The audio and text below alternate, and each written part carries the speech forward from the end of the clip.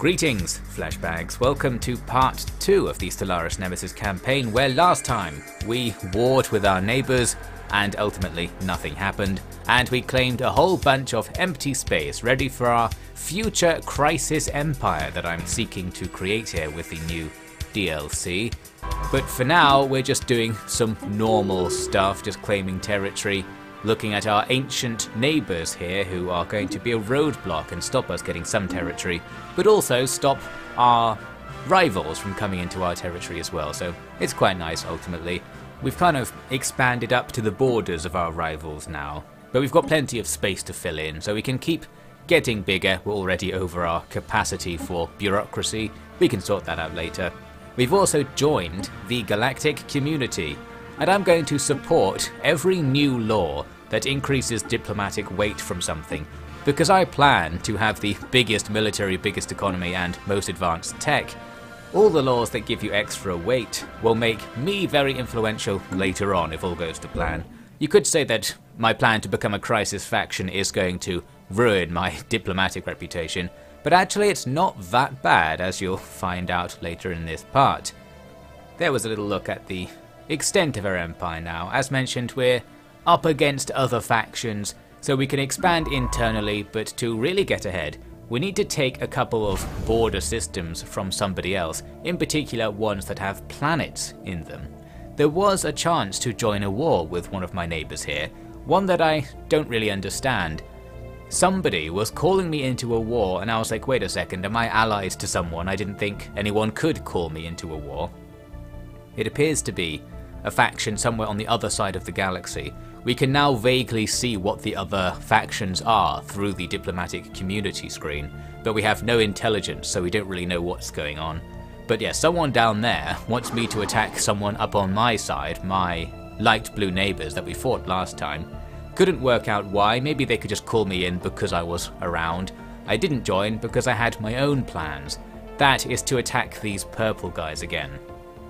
They're quite nice to attack because they have 2 planets really near our borders. That means it doesn't cost much influence for us to take those planets, and one of them is their home planet, which will be really developed as well. We just go for it then, and this war is going to be much better than the last time we fought these guys.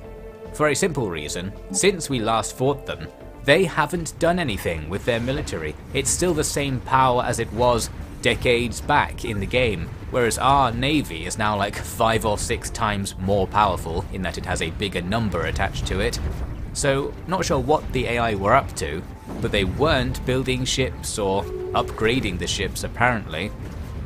That means we can plow on in, immediately take down one of their fleets and a powerful station as well, both at the same time. It's annoying to fight them both actually, because your ships get divided between shooting at the station and shooting at the enemy fleets, which reduces your damage efficiency. Just focusing down the fleet would probably be better. Doesn't matter too much in this case. We grab that border system and break on through into their space. They had another fleet in the next system and another powerful space station defending their capital. But with a number on our side, we don't really have to do anything. We just go near them and kill them. Still not killing them particularly fast. I suspect I'm still lacking weapons upgrades. Need to get more on that physics tech tree. But all is good. And we go on to fight a third time against another fleet, and it dawns on me that if they had taken all of their ships and put them together in a blob, which is what I've done, they might have been able to stop us. So perhaps we didn't actually have that much of an advantage overall. It's just that their fleets were spread out over 3 or 4 different areas. For no reason. I don't think there's any strategic advantage to spreading your fleets out just in your interior space. So that's all good. We throw some jars of insects on their planets to capture them. We can easily outnumber the defenders because I've just spammed loads of transport ships. That's fine. And with that, we're going to occupy the part of their space that I wanted. I was considering claiming some more space since it was going so well. But in the middle of me considering this, they surrender and the war ends. So we take the stuff I had already claimed, including their home planet and another colony as well. That's going to cripple their faction. Their economy will be out the window with the loss of their home planet, so we don't have to worry about them anymore. Although we do have an issue on their home planet here, because It's got loads of unemployment, but also loads of empty jobs, two problems that could solve each other. And I had a suspicion as to why we had this issue, and indeed it's because our species is xenophobic. They've automatically enslaved a new species that's come under our control. That's going to be an issue. We're going to have a talk with our bugs about how slavery's bad for the economy sometimes. So we need to give these guys residence rights. We can't make them citizens because we hate them too much, but we can make them half citizens. This will let them work in things that aren't like slave tier labor jobs, so things like being a researcher or a bureaucrat, which make up a decent number of the jobs on these new planets we've taken. We do give them those residence rights. Hopefully our other population don't get annoyed by this. I'm sure we're going to get some penalties for not acting xenophobic enough. But at least it stabilizes things a bit. Now we're going to have a more productive population. We'll work them until they die. Maybe we can please the bugs with rhetoric like that. So we need to sort out stability here. The place doesn't really like being part of our new evil empire. I'm not quite sure how to deal with stability other than just trying to make the planet look vaguely tidy and happy. I was delighted to find you can rename planets, so we don't have to go with these boring names that the AI has given its planets. We can continue giving the rest of the galaxy messages. Messages they're not going to be picking up on, but well, that's their problem. We had some bad news come in immediately after the war. A bunch of claims get made, so somebody is planning to attack us. I immediately suspected it was these guys up at the top here. Actually, it's the guys on the right. This is inconvenient because this section we've colonized over here is really far away from all of our core areas. It will take in-game years for us to send military units to this front. It would be very convenient to not fight there, and broadly it would be convenient to not fight at all. We've still got plenty of expansion we can do, and after stealing someone else's home territory I was confident I probably have the most growth potential of any faction, so we don't really need to fight anyone. With that in mind, I switched to cooperative diplomatic stance. This makes your neighbours hate you less. I think we were in the one that gives you plus 100 border friction, essentially making your neighbours get angry with you all the time. So now we're going to be nice to our neighbours until we don't need to be. That's the plan. We've got loads of research projects to finish up, anomalies to research, empty systems to build up, loads of planets still that I can colonize, and an economy to fix as we prepare to become the Crisis, which as mentioned just is a matter of time. We have to get a bunch of traditions which will just trickle in over time, and then we'll see what happens. Amid my economic analysis, I discovered something. You get these tiny little things on the right that say that certain bases aren't connected to your trade network. I never knew what to do about that. I always thought it just meant it was impossible to connect them, so you had to just live with it. Turns out you can click on them and just manually connect them to the trade network, and this makes you more money. So that's a handy discovery to make. I've got my economic policy set up to prioritize creating commercial goods from trade, since we're struggling to manufacture them. Skipping now to like half an hour later, we've got some political developments. Our peace treaty with these purple guys has expired. They were also, for a while, guaranteed by another faction, meaning I'd have to fight somebody else if I wanted to invade them. But that guarantee was randomly revoked, and that's very interesting news. So now I'm thinking about going to attack them again to finish them off. Still, their main stuff is close to me, making them a really easy invasion target. We can take all of the good stuff with just a small invasion that only requires a little bit of influence to pull off. But before that invasion goes ahead, I actually finish getting the next tradition tree, so it's time to become the Crisis and enter the Nemesis DLC properly. We click on this thing, let's see what it does. The first thing it does, and really the main thing it does, is it gives us loads of free Casus Bellis.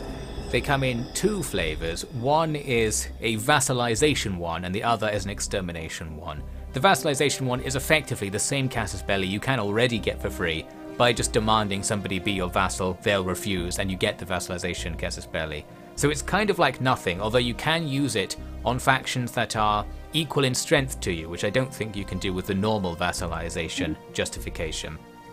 And the other one, just kill them. Well, I suppose that's very Crisis-like. But the thing about having an extermination casus belli is that's not very good for us economically. We're once again having to explain to our bugs that if we go in there and kill them all, they won't contribute to our economy, and we need that to kill other people. So it's all about that future killing investment. In this case, I can't vassalize the purple people. I think it's because I have a claim on their only remaining planet, and you're not allowed to vassalize territory you have territorial claims to for whatever reason. That means we're going to have to invade them normally, and invade them normally I do. So here's a straight up not crisis themed war. We're just going in to kill their tiny fleet. They certainly couldn't rebuild after we took them downtown last time. It looks like they focus on putting defense platforms on their star bases, which won't really help them. We quickly wipe them out. The war comes to a swift end after like 1 minute of actual gameplay. But it doesn't end quite as I thought, because we took their planet. This causes all of their territory to be disbanded and go back to being controlled by nobody. I had hoped it would end up being controlled by me. It being controlled by no one is annoying because now we have to expend a bunch of influence to get it, and more importantly, somebody else is going to be expending influence to get it from the other side. There's another faction down there, so they can expand up and claim some of the territory that could have been reserved for me if I was more careful. This starts a sort of race. Ideally, we want to get down to the 2 choke points at the end of this blob. Those guys on the other side are actually the number 2 faction right now. We're the number 1 faction. I had actually expected some resistance though to me declaring my intention to be the crisis and intention to kill everybody, I guess. We can see on the contact screen that we aren't well liked. A few factions seem to like us, but I think we're not well liked just for being xenophobic and being very different in terms of our civics to the other factions. What I kind of thought would happen is you'd get like minus 400 relations with everybody because you're planning to kill them, and there would be like a coalition that forms against you the second you became a crisis. That may yet be what happens, but for now, at least, well, essentially becoming a crisis didn't do anything. It's almost a waste of an ascension perk. We got all those casus bellis, but we could get them via other means if we wanted to. Feels like we're not getting any respect for our crisis declaration. Guys, I really am going to kill you. Well, once it's economically viable for me to kill you. It's too beneficial for me to leave you alive, but I'm going to enslave you for a bit. That's going to be annoying, and you'll probably die later when we can just replace all of the pops with our delicious beetles or something.